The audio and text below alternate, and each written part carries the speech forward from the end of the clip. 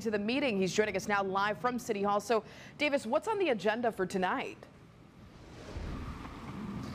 Hey there, Angie. Tonight, the Greenville City Council has their first meeting of the new year, and they're actually getting started right now. The meeting started at 6 on a couple of items that will impact Greenville in a major way. Supis was at that meeting. He's joining us now in the studio. So, Davis, a lot to go over tonight. That's right, Courtney. Tonight, they awarded some construction contracts along with hearing some readings of some items on their agenda. But the big story from the meeting was the discussion to amend an ordinance which allows for crypto mining in Greenville. The council wanted to be sure that the decision they made tonight was in the best interest of the people of Greenville.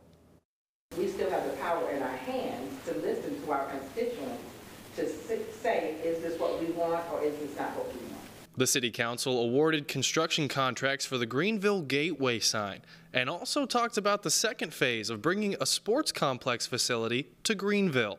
I mean, we have great facilities here, we just don't have enough of them. So last year we booked 49 tournaments into Greenville and Pitt County. That's about $13 million of economic impact. But we turned away a lot of tournaments, and we didn't even go after a lot of tournaments that we knew we couldn't have just because of not having those types of facilities. The big item that saw discussion back and forth from the council was about ordinance number 22-014. The ordinance puts guidelines in place for crypto farms and data processing here in Greenville and was ordered in 2022. So what we're doing is we're taking another look at this ordinance. We're going to say, do we want it at all? Do we want to amend it? Do we want to keep it as it is? What does the community want? And what do we want?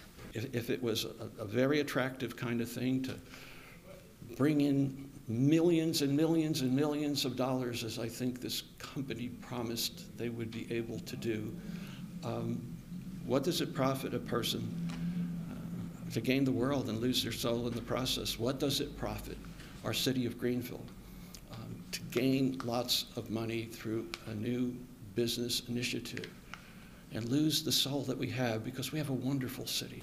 The noise created a nightmare. It is the airplane that never leaves, and like living beside Niagara Falls. Public comment from the community pushed to amend this ordinance to keep crypto mining out of Greenville. This is a very complicated issue. It's a nuanced issue.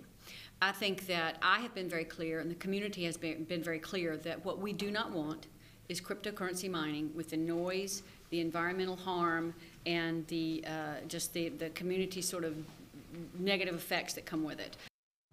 The final decision was a motion for staff to gather a report that would educate council members and the public to consider making a text amendment to amend this ordinance. The City Council wants to find a way to remove crypto farming and the negative effects it has on the community, like noise and electricity use, without removing the entire ordinance that puts guidelines in place for data processing of all kinds in the community. In studio, Davis Supis, 9 on your side. Davis, thanks.